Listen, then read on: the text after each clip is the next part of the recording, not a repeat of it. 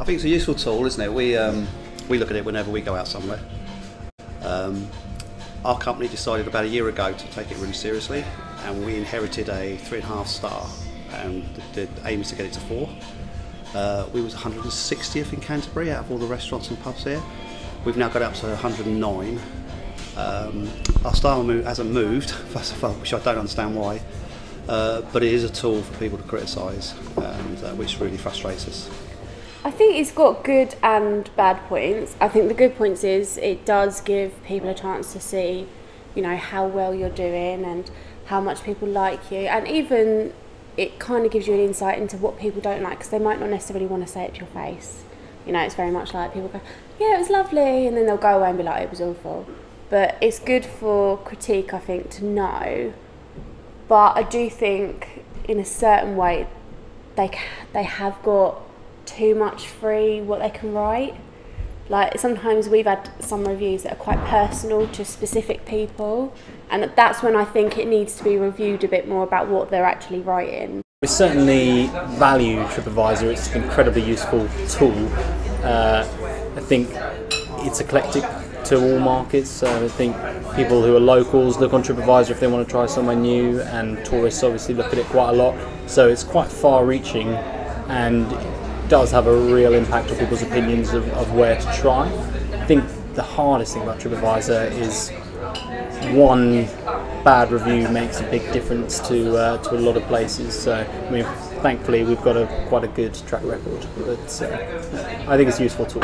It could be a good tool in the right hands, but the unfortunate thing is that quite often people just feel so opinionated about their experience, sometimes they don't necessarily think about the good things or the repercussions of what they say as well in the business. Or maybe they do, maybe they're just slightly evil, I don't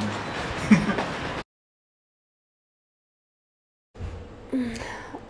It's so hard because you as a restaurant try and rectify anything that's been wrongly done. You know, if someone hasn't enjoyed their meal, we try and, you know, we'll replace it. But if people don't let us know, we can't work from it. So I think in a way it does let people say what they might not necessarily want to say to your face as a restaurant. But yeah, I think so. I think it does do good more than it does bad. I think it is to an extent.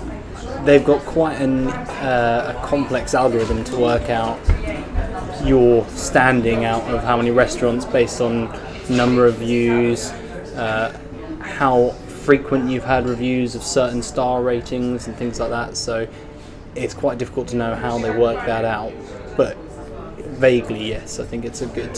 I think I'd like to think that we're first in Canterbury, but we're second on TripAdvisor. So. Not at all. It's an accurate representation of some people's points of view on restaurants, but yeah, I don't think it really sums up a restaurant at all.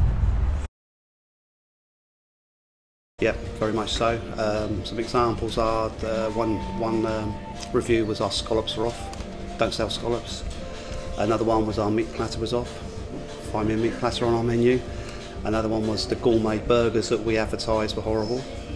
Look next door, they advertise gourmet burgers, we don't. So people put on there what they want sometimes with no legitimacy at all, and it really frustrates us. I've heard of people being paid to write TripAdvisors on certain restaurants to like just write bad stuff on it. I think like you probably get two kinds of people who do reviews: people that just want to express their opinions, be it good or bad, and then people who just want to like have a pop at the business, I feel.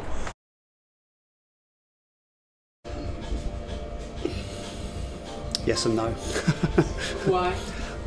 We'll take, if we have constructive criticism, we'll take it on board and we try to sort of improve on it. One issue we get sometimes here is our service speed, because everything's cooked freshly and people do moan a bit about the food's great, the pub's great, but we could have been served quicker. We understand that and we're trying to think of procedures and how to quicken it up. So that's quite a constructive criticism we take on board. When people blatantly haven't eaten here and have absolutely written a bad review about us, we go online to answer their review, giving our phone number and Lisa's name to come phone up and contact, and not one person in that whole year since we've been doing it has bothered to phone up. So you do wonder sometimes what these people are doing. I it's so hard. I'm really 50-50 because, like I say, I feel like it's really good for someone to voice their opinion, but also I don't think TripAdvisor is monitored enough of what they're actually writing. Like I've put reviews on places before, and you know, I'd never dream of actually writing something about a waitress, and I feel like if you're specifically picking out one person rather than the company, I just feel it's a little bit, we've had it before and it's really upsetting when us girls read something that's specifically written about us, you know. We do try our best, so I feel like it should be monitored about what they're reading a bit more. I think generally it can be trusted as long as you don't take everything at face value. Nowhere's going to please everyone, so there's always going to be that one person that's... I think it should be taken with a good pinch of salt, because people's opinions are always different on everything, and you can't always agree with everyone. So someone might say about one thing you might not even notice when you go yourself. No, it's this, we want a genuine know where we are sort of.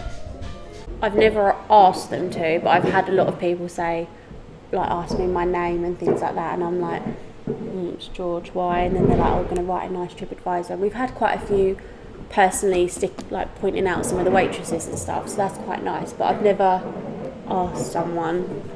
We were thinking about maybe, because a lot of people, I think with TripAdvisor, even a lot of people like the food, they don't tend to go on TripAdvisor. We don't actively ask them, but we're not afraid to talk to them about our standing on TripAdvisor, and if people would like to put up a review, they're more than welcome to. Never asked anyone to do anything like that. Not that I'm aware of, no, except for making us very frustrated when it's blatantly.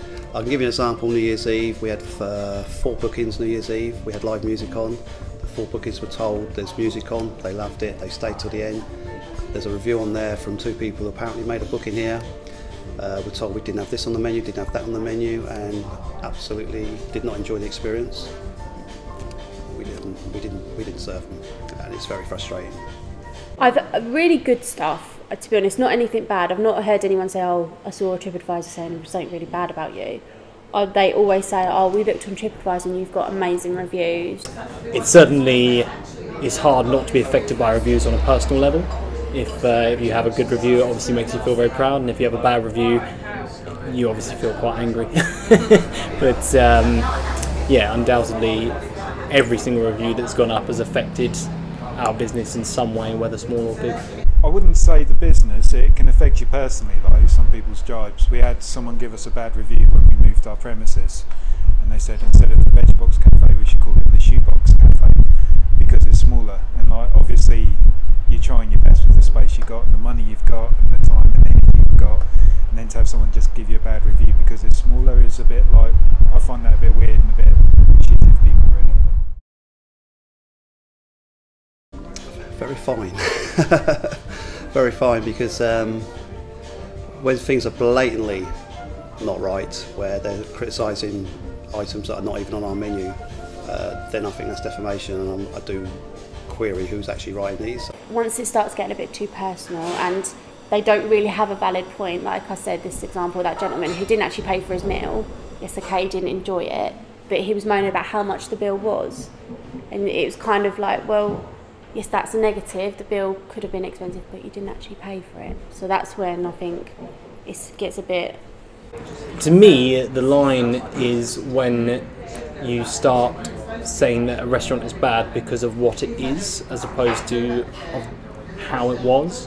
If you go to a restaurant that clearly markets itself as sort of informal street food restaurant, or if they say we're fine dining silver service, and then somebody puts a review up saying I don't like fine dining silver service or I don't like street food, then obviously I think people who go on there, and I go on there myself, you shouldn't be writing a review about the type of restaurant because everybody knows what type of restaurant they're going to before they go. But I think anything about your experience there, about the food, about the service, is all fair game really. I think it depends really on whether or not the people who are coming to your business are just coming to it because they've seen something in TripAdvisor or because they actually know your business. Like obviously every business has their regular customers who come in because they love certain aspects of it, and you'll always get people who come in to try it and they don't like it or it's not for them.